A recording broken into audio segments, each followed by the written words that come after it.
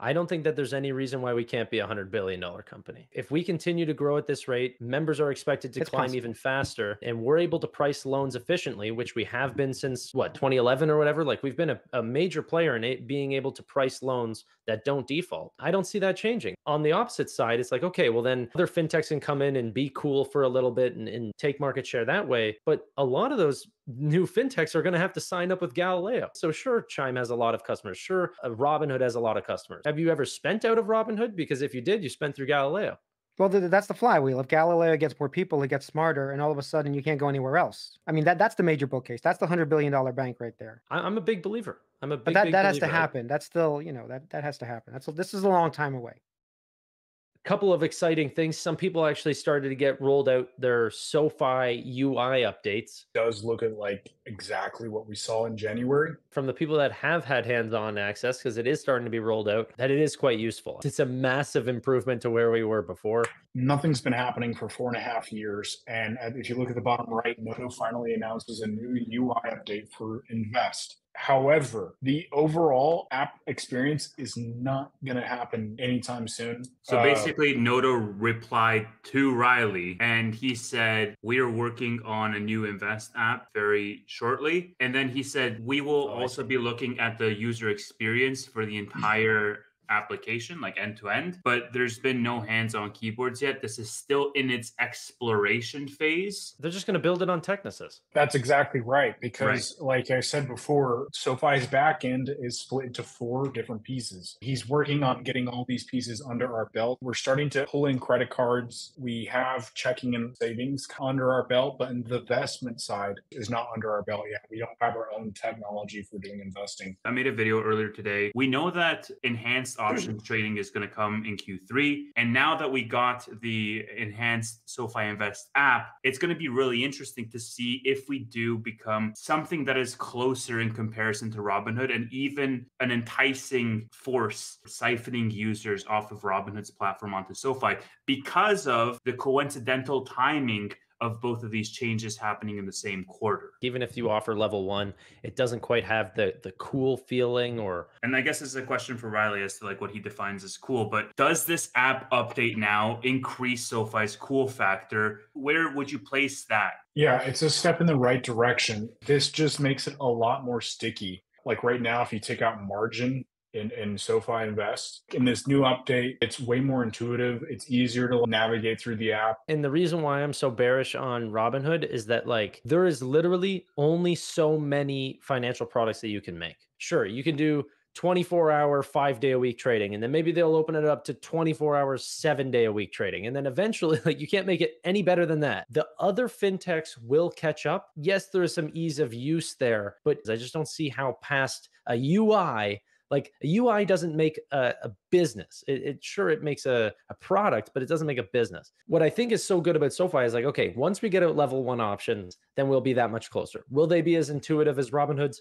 No. Will your mortgage rate be affected by you having your invest platform on SoFi? Maybe. There is benefits to having your money on platforms if they can use those as collateral, for example. And Anthony Noto shared a Cornerstone Advisors article talking about SoFi's growth. This was the article. The checking account war is over and the fintechs have won. They shared a lot of great details in terms of the percentages of new checking accounts opened and the type of institutions. As you can tell, all the other actually shrunk in their percentage of new account opens, where digital bank and fintechs have continued to climb year after year. It's obviously showing people are gaining a larger appetite for this type of product. You can see the demographic of the people that are actually considering digital banks or fintechs their primary checking account provider is growing across all demographics, including the baby boomers, going from 4% to 11%, which is a massive spike. But I think that's 175% increase or something. Gen X, millennials, Gen Zs, all seeing even larger increases than that. Yeah, but this was also, there's macro repercussions that result in this, right? Like everybody is going to go up when you have a lockdown for 3 years and people can't go to branches. Of course, they're going to go to digital banks. This is comparing 2020 to 2023. 90% of that time, people were locked locked up. So regional banks are still getting 21% new account opens. That's kind of crazy to me. Yeah, of the percentage of new checking accounts,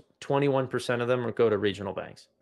It's still kind of crazy to me that people actually walk into a regional bank. They also have online digital accounts as well. Like that's the one thing that I also realized is like, That's true. it was something like 75% of people still do all of their banking online, but still the high majority, 81%, are doing it through their mega banks. So they're just using a fintech platform through a mega bank brand. And to negate your point, Tevis, you would see a larger spike in the percentage of new checking accounts if you saw it. The higher percentage is it's not front loaded. It seems to be increasing every single year. So the highest majority of new digital banks is coming in still in 2023. Obviously, there's going to be tailwinds because fintechs have lower barriers to entry. You can just download an app and do a 10-minute sign-up process. Whereas for the physical brick and mortar places, you actually have to go there physically. There's hurdles that are put in place, right? And so it makes sense that the percentage would increase every subsequent year. Yeah, I don't think you're giving the fintechs nearly enough credit. I think 2020 was probably, I'm sure there was a large increase whenever people had to make a direct switch. You see that in PayPal's numbers or any of the fintechs. But even in 2020, the regional banks and mega banks still made up a larger percentage of the total checking accounts than did fintechs this year. Like, I don't think this is a macro trend. This seems to just be like, it doesn't seem secular at all. It seems like this is just going forward. People are liking this product across the board. I'm bullish on fintech just as much as the next person is. I'm just saying that I just don't know how clean the data is from just that fintech lens alone. Sure. Riley was literally on a pod 4 weeks ago and he got the Apple card while in the pod. If you're comparing one-to-one, that is the benefit to fintech. That's why people are investing. SoFi was named very specifically in this article. Winners and losers, SoFi and Wells Fargo.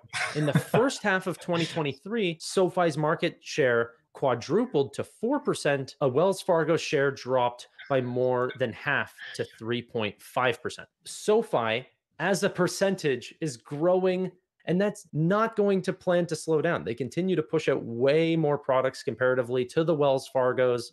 It's getting people through the door, and then they stay. It's also pretty cool, at least for me, to see that 4% of new accounts opened are SoFi, a company with 5 million members in a country of 330 million people. What first led you to invest? Wait, you're in? I thought you were out, Vitaly. What happened was I invested in SoFi when it almost SPAC'd, and then I lost some money on it. I forgot exactly what, and then I was out. I didn't get rid of my Square, though. I didn't get rid of my PayPal, so I'm still bag holding a lot of that. But yeah, I sold out of SoFi. Fintech is like, it's difficult, man. It's like, what is the moat of fintech? And maybe you guys can answer this question, but I go back and forth, and I've done a lot of due diligence. I bought SoFi because look, it fell down to $5. It became almost a no-brainer that at $5 that there was going to be some sort of bounce. I decided to just do leaps. So I bought a bunch of leaps and I bought a couple of shares too at $5 because I was like, okay, at $5, I don't believe SoFi is going to zero. I believe that it's going to have some sort of a future and something's going to happen. But once again, I go back to what is the moat of fintechs? Because at the end of the day, the way SoFi is getting their customers right now is because the rates are high. They're getting a lot of customers right now because they're advertising, they're spending a lot of money. That's working out right now. But 2 years from now, as soon as the rates start coming down, 2 years, 3 years, whatever, hopefully they've hit escape velocity. And at that point, they are, Noto's bag needs to be what, $25? My options have printed. I made a lot of money. And I don't think I'll be the guy holding it past $25. So once that happens, I think I'm out because once again, I go back to what is the mode of fintech? Unless SoFi proves that Galileo is not a fly-by-night thing and they can actually create a SaaS business out of it, which was the original reason I invested in SoFi because I loved what they were doing with Galileo. I thought this is brilliant. I don't know of many fintechs doing this type of a thing. Even Square's not even doing something like this, right? And I said, look, if SoFi gets anywhere near Wells Fargo, we're talking about what, $150 billion company, anywhere near it. So the thesis is, once again, Galileo, 25 billion seems very reasonable if it's successful. I'm not investing in it for the bank. If SoFi has a real moat in terms of tech, what do you think about that? Look, the Galileo thesis is going to take a while to play out. One of the main reasons I'm invested in SoFi is that Flywheel, them having an ecosystem with SoFi Plus as the central spoke to that ecosystem. And through SoFi Plus, they can diversify your rewards to such an extent that they can double dip, triple dip, quadruple dip you in so many different products in their ecosystem and increase that stickiness per user. That's not a technical moat, first of all, which you just mentioned. That's something easily copyable by anybody. If they do, I'm not saying the old guard, Wells Fargo, and everybody's going to do it properly. What is the actual moat of a company like this? Besides the stickiness of the multiple products, we know they have that. The way that I think about it is who can compete? If it's a race to the highest APYs, SoFi versus a lot of the fintech companies has that ability to raise their APYs because they're making money through their lending section. So they have all this money that they can offer through their bank charter because they're lowering their cost of funding that the normal fintechs can't necessarily afford to be as profitable because they have to pay those fees to another bank. And then you look at the Wells Fargo, okay, well, how can they compete? Well, they've got all these branches, large pension funds, massive amounts of high expenses like dividends for their stock. I don't believe that they can compete either because they have all of these obligations already. So you're talking about legacy infrastructure. They're stuck sort of. Okay, fine. So let's discount all the old guard, the JPMs or whatever. Who are the new guys who are competing with? Because I actually don't know. Who are the new guys competing with SoFi? Well, so let's take it one thing at a time. Let's just all agree on the positioning where SoFi is in the market as a hybrid player, right? Like if you think of a spectrum, on one end of the spectrum, you have the brick and mortars, the Wells Fargos, the JP Morgans. On the other end of the spectrum, you have like the cash apps, the fully fintech, like mobile apps you can download.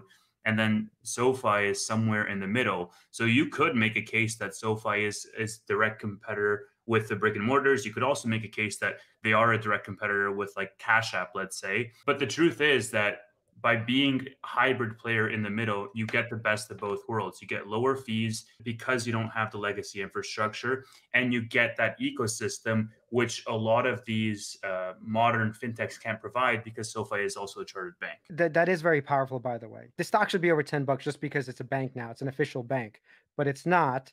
So the question is Robinhood, is Square, like all of these other players, are they working towards that too? Which I don't, once again, I'm not following all of this fintechs very closely. So are they working towards the same thing, becoming chartered banks? And basically SoFi is going to end up competing with Square, and Square has more money. So Square might win this whole game too, right? If they actually go that route. Square's going the route of PayPal and Venmo similarly.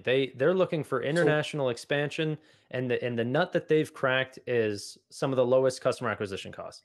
That's what's so great about Robinhood, Cash App, and Nubank, for example, is they've cracked the customer acquisition cost model, where SoFi is a completely different beast. They're not going after low customer acquisition costs. They're willing to pay for it because we're a lending first company, right? We're trying to get people through the door at whatever price it is, as long as we have some sort of break even that's close to whenever we acquired the customer. So they're different approaches, but they're not going after a national bank license because it's very hard to go international after that. In that case, I would say then if that doesn't happen, I would say SoFi does have a moat, like you said, in between all of these players, because if they can't get the banking charter like that SoFi got, then you do have, I'm going to call it a moat, but it's still hard for me to say that because like I've seen just fintech totally get destroyed because once again, at the end of the day, even PayPal right now, why are people not respecting it? In fact, I've invested a little bit more money into PayPal because it's undervalued. The reason they're being undervalued, the same as SoFi, is like at the end of the day, they're thinking somebody can come along and do what they're doing. All these players are coming in. It's such low barrier to entry for all of this. SoFi got the bank charting, they got Galileo. So if I was to say there was a moat, it would be those two things that those other players don't seem to have. Yeah. Okay, Q1 2023. I'm sure you guys know it better than I do. Are you worried about that the members are slowing down because they were growing really fast for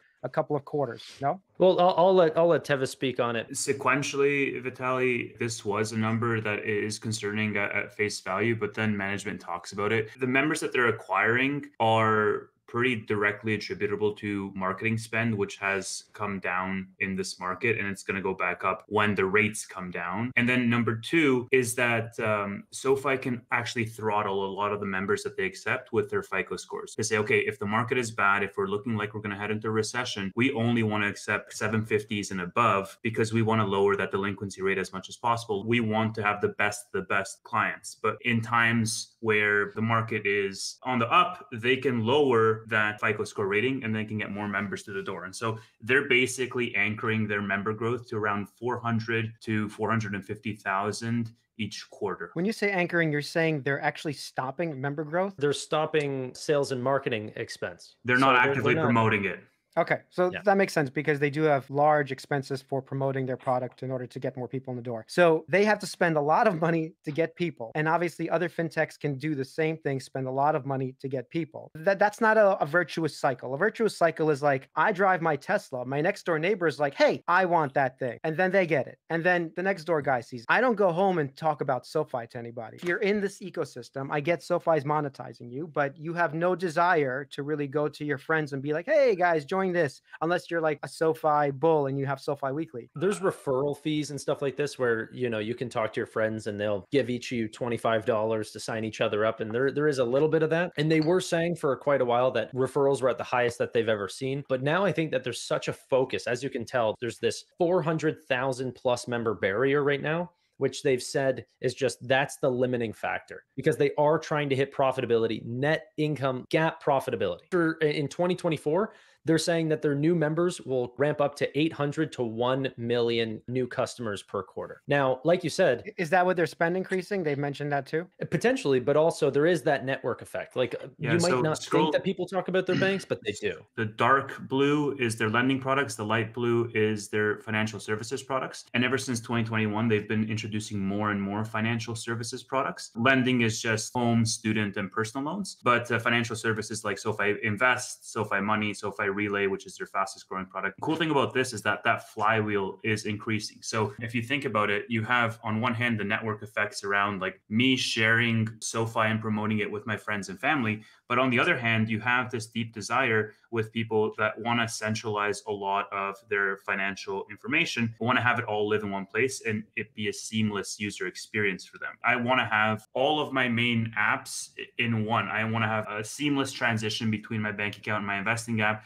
I don't want to have any friction points there. It's similar to like insurance, for example. Like you get this bundling effect with all these different streams. And then overall, you get just a more cohesive user experience that's probably cheaper at the end of the day for you to use, right? As a result of this, that flywheel has gone up drastically over the last couple of years. And that's also one of the reasons why they can get to 800,000. Of course, they're going to crank more sales and marketing spend to get there, but it's also about training that user behavior, especially as every subsequent year, they introduce more and more and more financial services products. Okay, so it's nice. I'm going to just counter with a couple of things. Now, I'm a mini bull, but I do see issues. One is the flywheel. It's only within yourself, basically, because you're using the extra products. That's how they're monetizing you too. That's cool. I actually like that. The fact that I can get a loan and I can have a bank account and I can do investing, that sounds great. But let me just give the other side in terms of some of these things. As you get a little bit older and you get a little bit more money and you don't want to put it in one little banking app in one place. Even if something happens and the FDIC or the SDIC covers it, you still want it sort of spread around where you have access to it.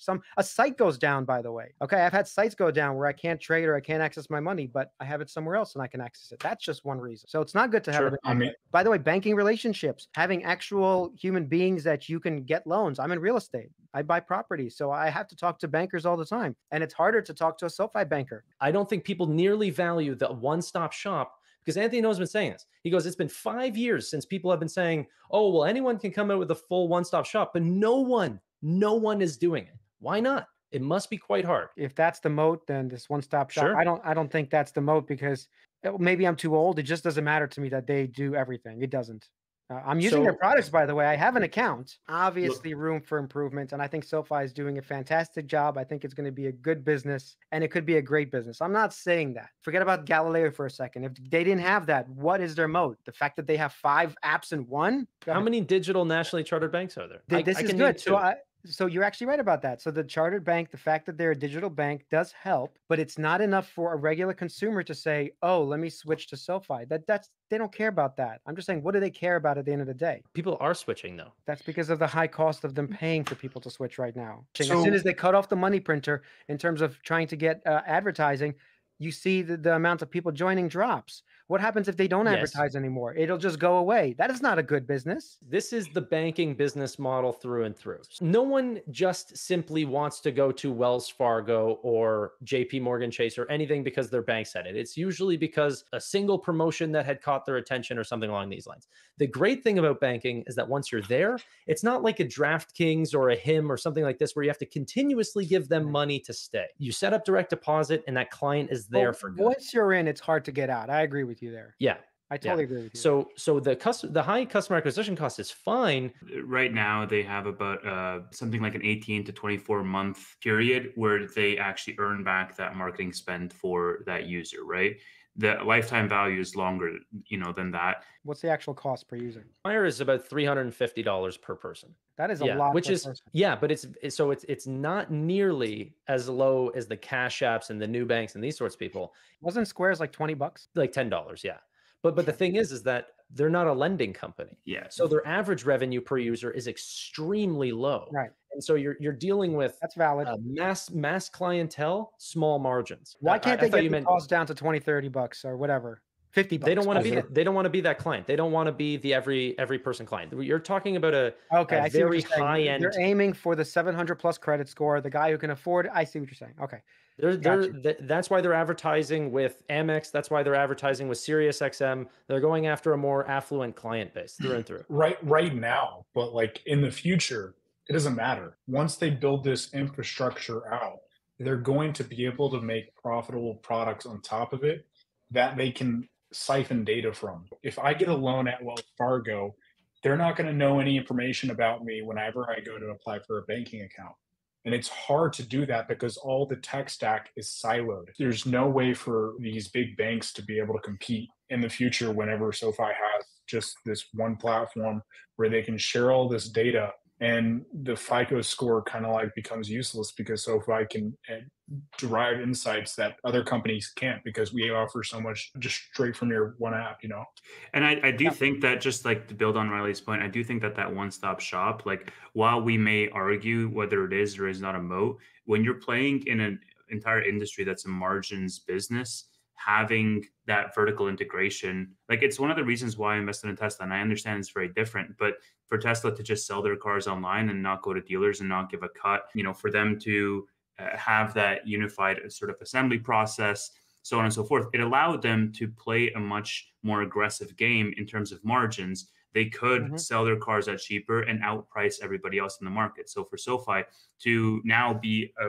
perfect hybrid of the pure fintechs and the pure legacies, they don't have all of that brick and mortar costs, but they also offer way more than the fintechs because of their bank license. And then you add the layer of Galileo on top of that, it allows them the margin flexibility to be very enticing when you're talking about referrals, when you're talking about kickbacks, when you're talking about all of these people that they bring into their ecosystem. So they can be both very selective with the high quality borrowers that they're bringing in, but they can also be very generous with that same cohort of people because they know that they're always going to earn it back in a year or 2 years because of the lifetime value of that user, especially ROI that they're going to get over that lifetime value of the user is going to continuously go up and up and up because they're continuously launching more products, right? Someone who's a high earner but is not actually wealthy, does not have a Fidelity account, does not have a Schwab account, because like there is no way in hell I am switching those accounts where I have person I can talk to, easier to deal with my money, more services. But you're saying that it's going after millennials, exennials, going after people who are high earners but not there yet. So that makes sense. It actually does. Those people might want to start somewhere, and SoFi is a good place to start. I remember this was one of the first interviews I ever saw when doing my diligence on IPOE. When the SPAC merger was announced, Anthony Noto was on CNBC talking about it. And he mentioned that our entire strategy right now around being historically a student loan business and then expanding out of that is so that we can go after the doctors and the nurses and all of these high-end prestigious universities out there. So we can target those people because we know that in 5 or in 10 years, those people are going to be making bank and they're going to be looking to have a mortgage. And so building that trust with those people from their student loans all the way to the small, invest products and the financial services products to then get them at the mortgages and such. That is the relationship that they want to build. They're playing the long game. Yes, I totally see it. But here, I'm going to ask you a question, all you guys. As soon as you go for a mortgage, like you're saying, okay, you have the invest product, you have the savings product, whatever. I'm not sure what other options they have, but you go for the mortgage then. And they give you 4.2, and then Wells Fargo gives you 4. Who are you going to go with? Wells Fargo. Wells Fargo. Wells Fargo. This is the problem. There's no moat at the end of the day. How could we possibly lose to Wells Fargo? Well, I'm telling you, if they actually give you a better rate, then it's possible they do. But by the why? way, there's hundreds of there's lenders galore. But then you can make the same equal argument the other way around. Like if I'm a Wells Fargo customer and SoFi offers me a lower rate, then it's like absolutely it's a free for all. No, but this is what I'm saying. It's like Subway. If they give me a free sandwich, I'll take the free sandwich. Then I'm going to go back to the thing that I like to do. So if somebody else gives me a better rate at a different place, if that's all we have here is a better rate, sure, it's just not enough. Let's just say we're throwing customer loyalty, all that shit out the window. Out the window with banks. Fuck them. We're thinking in a vacuum, just rates. Subway can give you a free sandwich today, but you know as hell that they're losing money on that sandwich. They can't do it tomorrow. They can't do it sustainably. And like it's the same thing, you know, with regards to Tesla, right? They can price everybody out because they're vertically integrated and they have better margins to do so. And so if you think of a lot of that is powerful. If you're saying that they're going to make everything cheaper because they have all of these things in a flywheel. Right. Yeah. Exactly. And that's as a result of their vertical integration and as a result of them not having the legacy burdens that the other players do. That's what Tannor was saying. Like, how the hell is Wells Fargo ever going to have a lower rate than SoFi? Because we all know that they're going to be losing money on that deal, or it's going to be super risky. SoFi has a nationally chartered bank just as Wells Fargo and just as JP Morgan, which means they have zero advantage on pricing or interbank rates or the rates with the Federal Reserve. We all have the same rate. There's zero pricing power versus them. Then we have to look at, okay, well, what's their operating costs? And whenever you compare them versus the cost that they have to spend on their branches, if you look at the cost of acquisitions for Wells Fargo and Citigroup, they can get as high as $1,000. They're extremely high. So three times higher than SoFi, you're saying? Well, yeah, because we're starting to get people through referral, and there is, although be it small comparatively to Cash App, there is an organic level to people coming onto the platform. So Vitaly, have you heard about like the next generation banking core strategy that Anthony Noto is trying to do? So back in 2022, Anthony Noto was talking about how SoFi's backend infrastructure is built.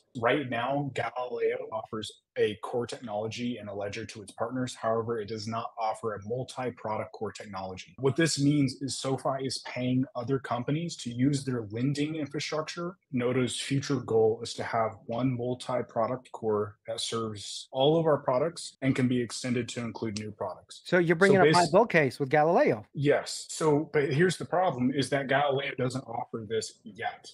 We're selling it. If you look right here, this is advertisement from early January of Galileo advertising that, but we still don't have our own investment backend. A lot of the reasons why SoFi Vitaly isn't cool is because it takes forever for us to actually build out our front end because our back end is not this multi-product core that we're working on. It's kind of separated into these 4 silos, but our ultimate goal is to have it like all into one big platform so that we can like build more products faster, cheaper, with operational costs lower than anybody. I did read an article by McKinsey. Banks that actually run on next-gen banking cores, the savings is like 90%. You're basically running on 10% of what you used to run on operational costs. So SoFi is not eating its own dog food right now? They're not using their whole Galileo stack, the one they keep selling to everybody else? They're not using it internally? We are. They just acquired it. We have our own buy now, pay later service built by Galileo and Technisys.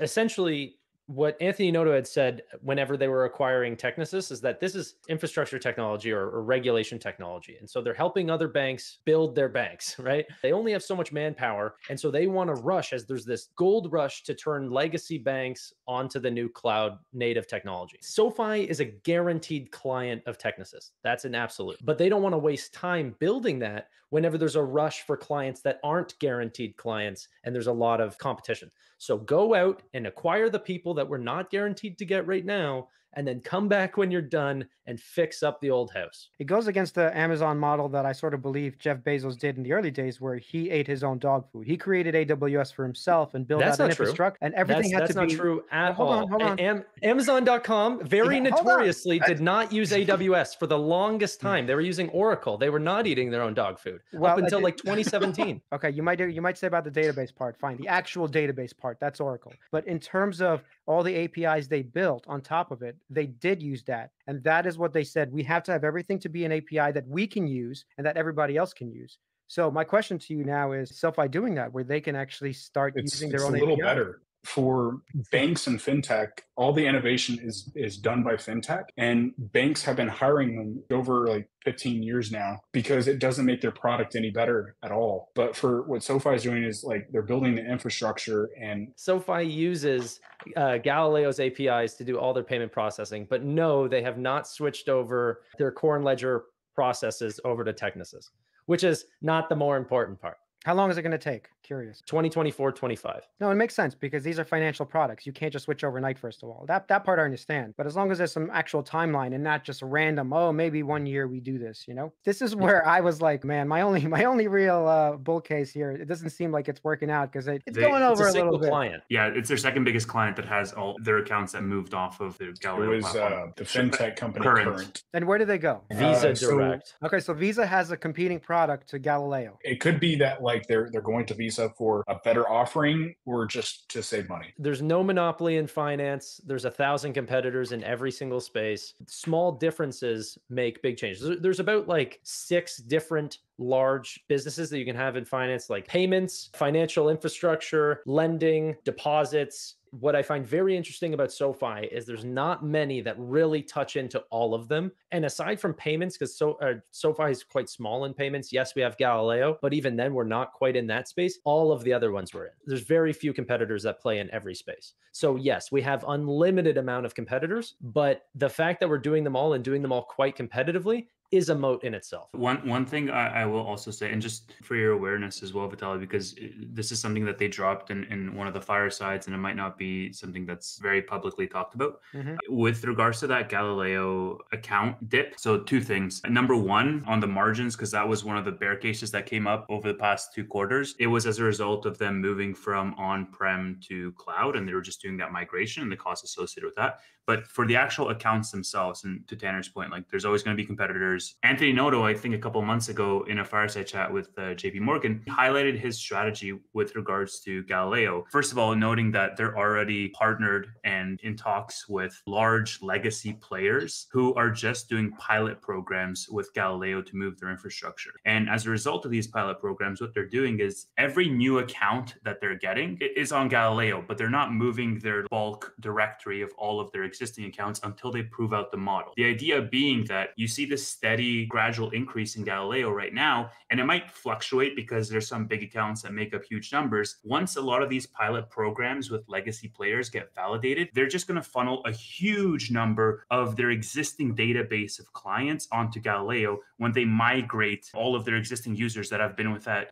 bank for years and years. Because right now, it's just trickling in because it's only their new user additions. You don't just rush in and change all your systems over to one. So you test it out. It could take a year or 2 to test out something. So current left. The question is, how easy is it to leave? Which I don't know. How easy is it to leave Galileo that they can just go to Visa and transfer this large amount of accounts? They've been talking about this client leaving for like 6 months. So it was 6 months of moat. Is this what you're telling me? So Galileo has 6 months of moat, basically. You understand? Like when you lock somebody in, iPhone has my photos. It would take me months, me personally, just to weed through everything that Apple has of mine that I have to go transfer to an Android device now, right? They have a moat. You can't just move somewhere. But is it 6 months? Is it 3 months? Like that actually matters. Yeah, I don't think it's that long. Not every client needs the same features and aspects. Sure. So current could be they are not a complex business. Similar to Chime? Yeah, the problem is our largest client is also that type of business as well, which is Chime. So if Visa comes along and says, hey, we'll just knock off 50% because I don't care about this business, it's nothing to them right now. They just want to steal customers at this point, right? Like Galileo can keep going on a downtrend because Visa doesn't care about